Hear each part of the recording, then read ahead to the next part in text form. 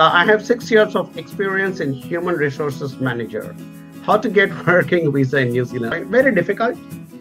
As I keep saying, it is very, very difficult for somebody to get a job in New Zealand when you're not present in the country. When you're sitting outside and you're saying, writing to people saying, hey, look, I'm a good HR manager, give me a job.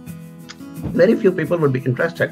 Yeah, sure. If you write and say, hey, look, I'm this massive, huge IT guy with 12, 13 years of experience working in Google or IBM or Microsoft or something like that. And, so there will be very specific key areas where people will be headhunted rather than them wanting to come into New Zealand.